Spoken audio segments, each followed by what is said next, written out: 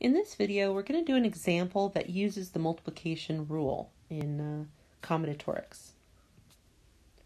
So let's think about PIN numbers, right? Every time you open a new account, I swear they make you remember a new PIN number. And so this is an example where we're going to allow, often PIN numbers are just numbers, but we're going to allow letters too. So we're going to say that a standard PIN number can be any sequence of 4 symbols chosen from the 26 letters in the alphabet. So this is case independent. It means we're ignoring upper or lower case. So just 26 letters and the 10 numerical digits 0 to 9. If we assume that repetition is allowed in our PIN number, that's important, repetition is allowed, how many possible PIN numbers are there? Well, for the first number, we could choose any of the 26 letters or 10 numbers. So there's 36 ways to choose the first number. In this case, since repetition is allowed, that means there's also 36 ways to choose a second number, and so on, because they don't depend on the previous steps. So the number of ways we have, or the number of possible PIN numbers, is we're going to have 36 times 36 times 36 times 36, which is equal to 36 to the 4.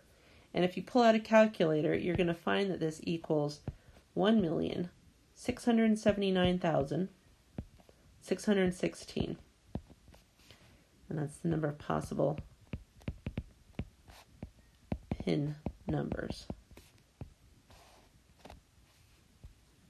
Okay? Now, what if we have the same problem, but now there's no repetition allowed?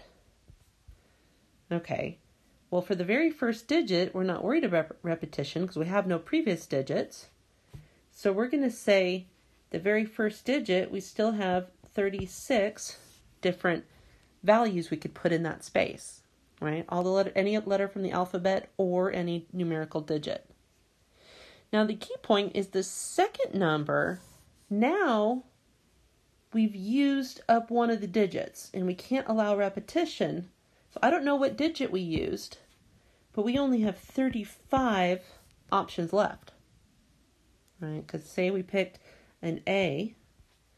Well, now there's all the letters in the alphabet except for A plus the digits in spot 2.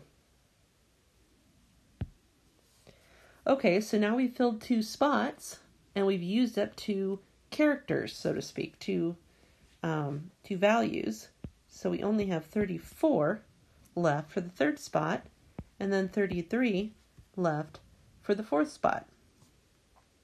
Now, this is interesting because I'm not saying that the number is dependent. If I picked an A for the first spot, my second number has no dependency except that it can't be an A. So it doesn't say that because I picked A, it is a B. That's a dependency. That's not independent. But here, it's just the number of choices reduced, but within those numbers, we still have 0 dependence. So this still follows, and we can still use the multiplication rule. So this is 36 times 35 times 34 times 33. And again, if you get your calculator out, you'll find that this is 1,413,720 possible PIN numbers.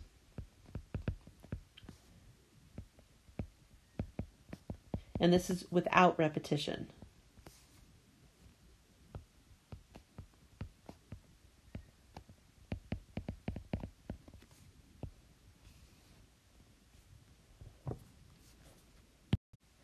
So going back to our probability, we found that there are 1,679,616 PIN numbers with repetition and 1,413,720 PIN numbers without repetition.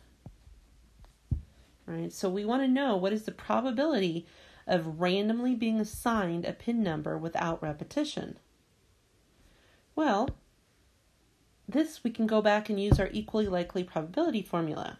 So we have an event space, E, and a sample space, S, And the event space E is the probability of randomly being assigned a PIN number without repetition. That's going to be 1,413,720. Out of all possible PIN numbers, that means those that include repetition, is going to be 1,679,616. And if you work that out, you're going to get 84.2% chance of being randomly assigned a PIN number with no repetition.